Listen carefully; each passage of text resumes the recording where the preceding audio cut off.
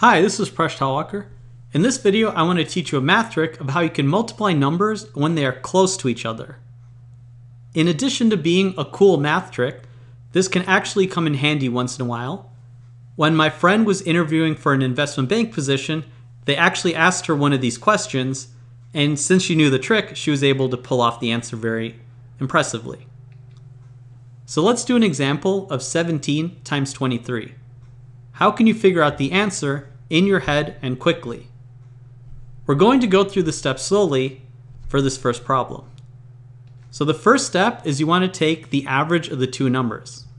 The average of 17 and 23 is 20.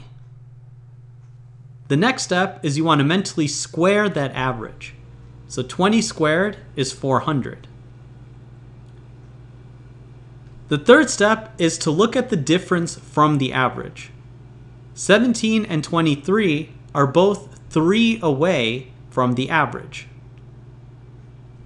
We then are going to square that difference, and 3 squared is 9. The final step is we're going to take the square of the average minus the square of the difference. So 400 minus 9 gets us to our answer of 391. Let's do another example.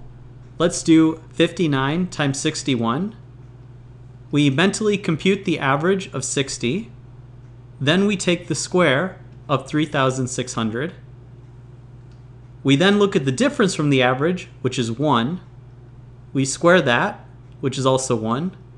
And finally, we take the difference of the squares, which gets us to 3,599. Let's do 98 times 102. The average is 100, which we then square, which gets us 10,000. The difference from the average is 2. Squared is 4. And when we take the difference, we get the answer of 9,996. Let's do another problem. Let's do 53 times 55. The average is 54, which we then need to square. This will be tricky. Most of you don't know how to do this. I actually explained a trick in a previous video of how to square numbers in the 50s. So combining that trick, we'll go ahead and use it. The square of 54 is 2,916. The difference from 54 is 1. Squared is also 1. And taking the difference of the squares gives us the answer of 2,915.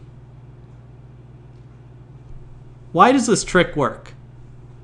The reason, I'll give you an algebraic proof. When we're taking a number that's above and below a number x by y, we're multiplying x plus y times x minus y.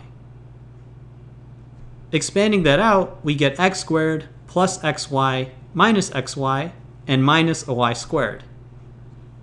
The terms of xy cancel out, leaving us x squared minus y squared.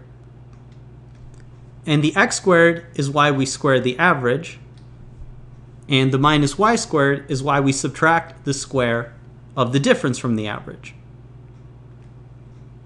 I hope you like this video. Please subscribe to my channel. I make videos on math and game theory. You can also support Mind Your Decisions on Patreon. I've made a page where you can subscribe, support the site, and get a bunch of cool rewards. You can also catch me on my blog Mind Your Decisions, on Twitter at Presh Talwalkar, or get my books at Amazon.